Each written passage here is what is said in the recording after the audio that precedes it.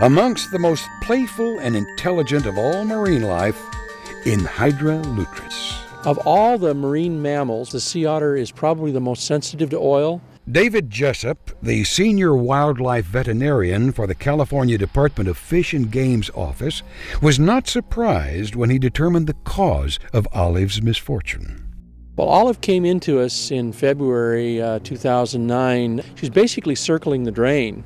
Olive, the oiled otter, was suffering and close to death when she was discovered stranded on a Monterey, California beach covered with tar that was a result of natural oil seepage. After we were able to wash and care for Olive, our labs started to try to figure out what the source of the oil was.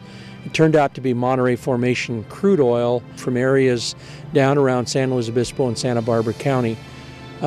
We had a series of storms and weather coming from the south during the preceding 2 or 3 weeks, and that's how we think the oil and tar patties got up here into Monterey Bay. Few marine mammals will be as fortunate as Olive.